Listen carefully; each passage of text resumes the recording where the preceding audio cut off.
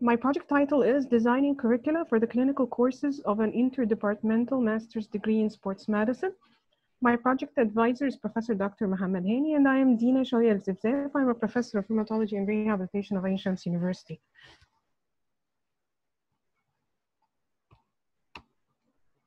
This is the timeline of my project.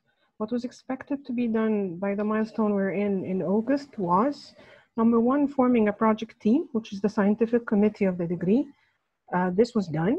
Presenting a plan at departmental councils of both departments, and this too was done. Conducting the first meeting of the scientific committee with role assigning, we accomplished that as well. We actually had to hold many meetings to agree on all the roles and what should be done. Holding an orientation meeting for the scientific committee, we did that as well. Adopting a benchmark by the team. Preparing a draft for the curriculum of 1, 2, 3, and the 4th should be running right now. What we've actually done is started working on all the curricula at once. None are yet ready 100%, yet we're working on all of them. This is one of the changes that happened, and I didn't know I was going to do that, but the experience actually was different from the plan that I had put before. That takes me to the slide after that, which are the changes made to the project thus far. My first change was that I have conducted a survey on graduates of a similar program, a professional diploma in sports medicine, for improvement suggestions and feedback. That was not part of my original plan. The second change is we had multiple sessions with the team of specialists from both departments to reach an agreement upon the benchmark instead of a single meeting as I had anticipated.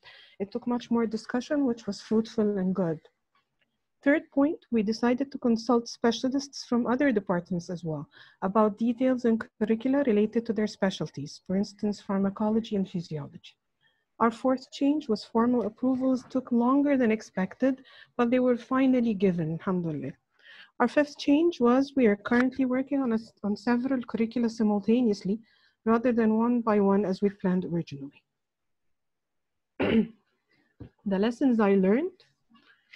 Teamwork is essential. It needs developing one's communication skills and leadership skills to work with all team members and reach the best results, especially that my team is composed of eminent researchers, eminent tutors, and a lot of talking was very, very influential to all of the discussions, and what came out was much more mature than I had expected. Upon advice from my project advisor, Dr. Mohammed Hani, I conducted a survey among the graduates of the similar program I told you about. And this program had been running for the past 5 years. This is the 6th batch. There's a lot of cumulative experience there, and I needed to gain as much as possible from that. So the survey has been designed, given out, and feedback has been returned, and I'm currently analyzing the results of the survey. Another lesson learned is that I have to be more realistic in my plans, as it took multiple meetings with the assigned team to reach a consensus on both the benchmark and the broad lines of each curriculum, rather than only one meeting as I had planned originally. Thank you very much for